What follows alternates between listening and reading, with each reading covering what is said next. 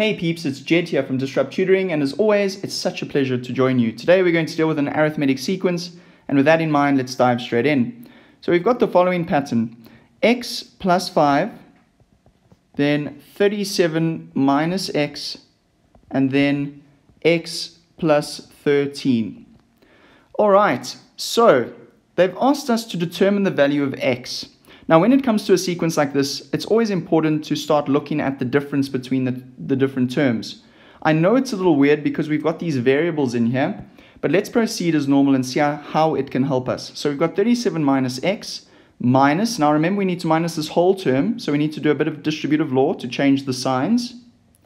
And then on this side, we've got the same thing. So it's x plus 13 minus 37 plus x. All right, so the very important bit of information they've given us is that this is an arithmetic sequence, which means this first difference should equal this first difference. So we can equate them, and that is the step that we need to know in order to solve for x. Now it's fairly simple to solve for x.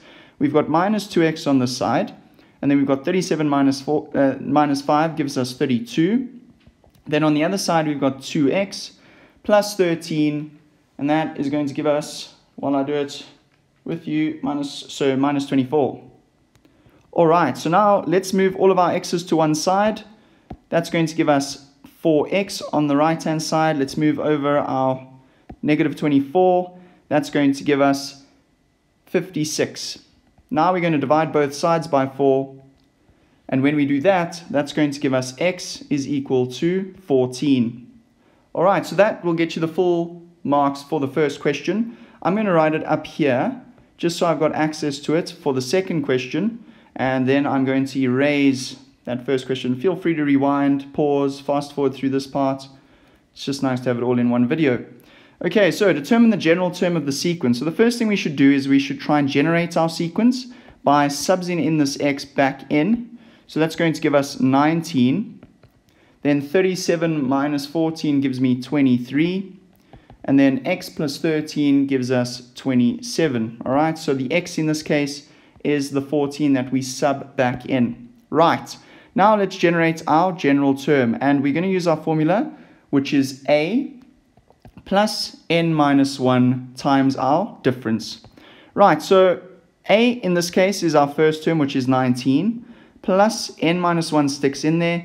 And then d, what is our difference here? So it's 23 minus 19, which is going to give us a difference of 4. All right, we're going to multiply that out using our distributive law. So that's going to be 4n minus 4. And when we simplify that, we're going to get 4n, then the 19 minus 4 gives us 15. And that gives us the full marks for this particular question. Really, really good job. A very special thank you to our sponsor for making this video possible. Be sure to read all about them in the description below. Also, head over to our website for more of these epic tutorial videos. If you can't find the answer to your question, send us the question and we'll respond with a personalized video just for you. Until the next time, stay epic.